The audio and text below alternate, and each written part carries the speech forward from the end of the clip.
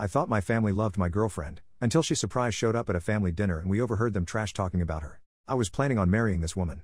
I, 35, have been with my girlfriend, Sammy, 30, for just over a year now. She's amazing in every way, intelligent, beautiful, ambitious, well-educated, caring, and goofy. She's everything I've ever wanted. And up until last week, I thought my family felt the same way. Last week, I went to my parents' house for dinner. We get together as a family a few times a month. It's been a tradition with us for years now.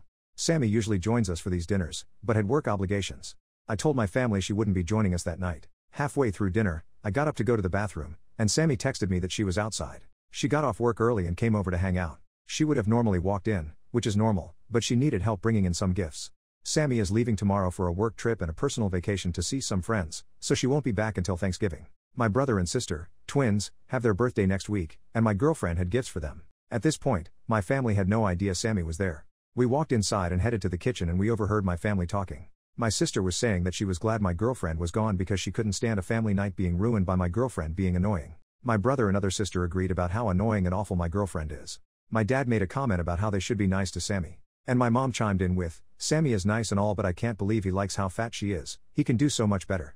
My family, even my dad, agreed. And my sister piped up that I was dating down because I'm still rebounding from my last girlfriend, which was 5 years ago.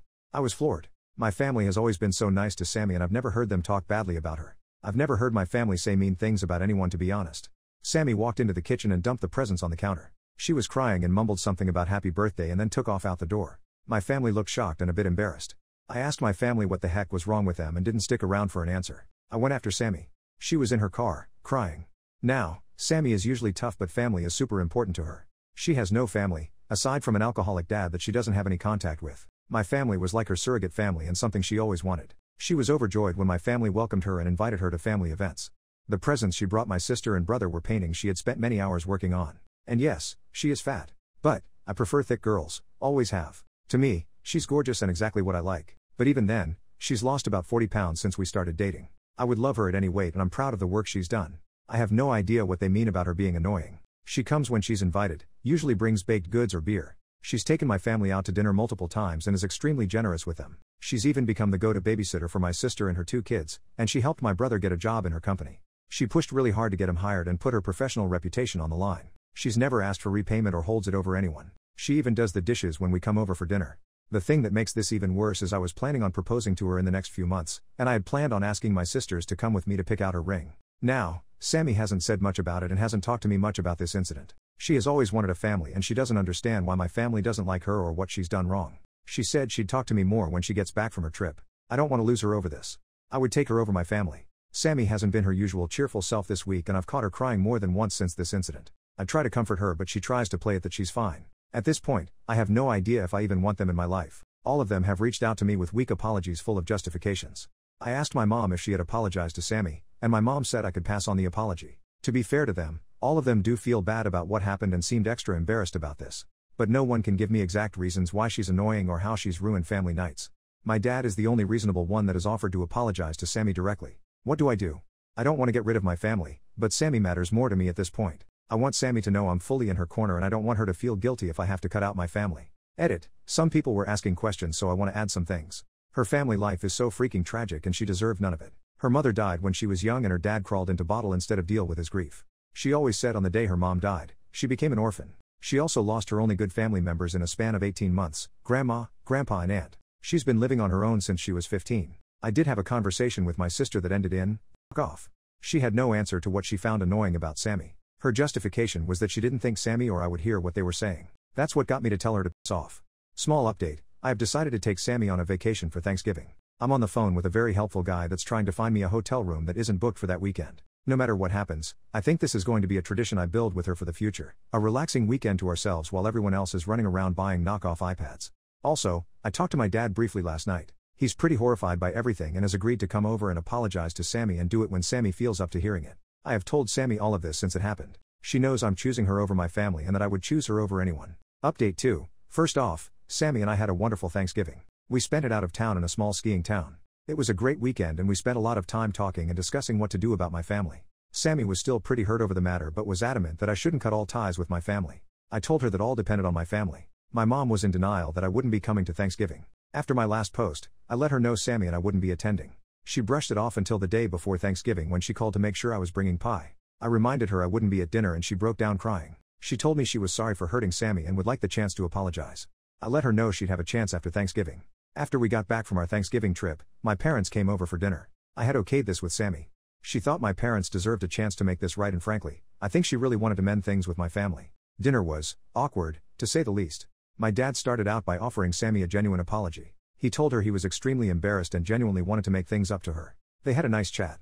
The talk with my mom, well, that went okay. My mom cried through most of it and tried to reinforce that she was very sorry. I couldn't tell if she was sorry or just upset that I was taking Sammy's side. I don't think Sammy was convinced either. A few days after dinner, my mom called Sammy and asked her to lunch to talk by themselves. Several comments in my last post mentioned that my family probably felt Sammy was annoying simply because they felt intimidated or projecting their own issues on her. I think that was spot on. Sammy went to lunch with my mom and they had a very long, good talk about everything.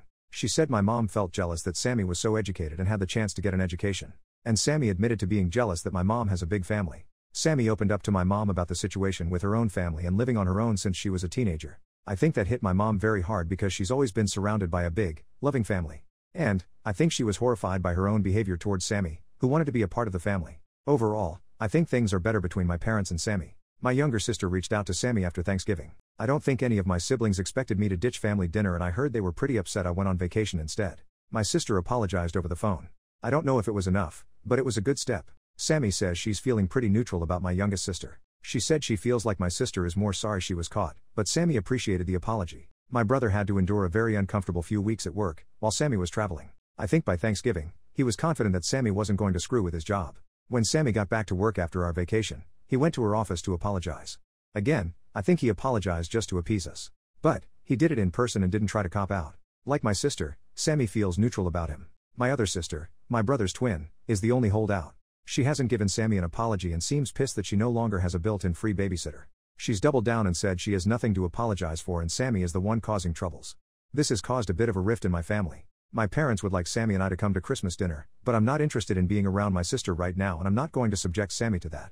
My parents have even suggested that my sister should stay home to make us more comfortable in coming. While I appreciate the sentiment, I would feel guilty about my sister being alone on Christmas. Her kids will be with their dad. Sammy and I have plenty of offers from friends. My sister would probably not be able to find a place to go on short notice.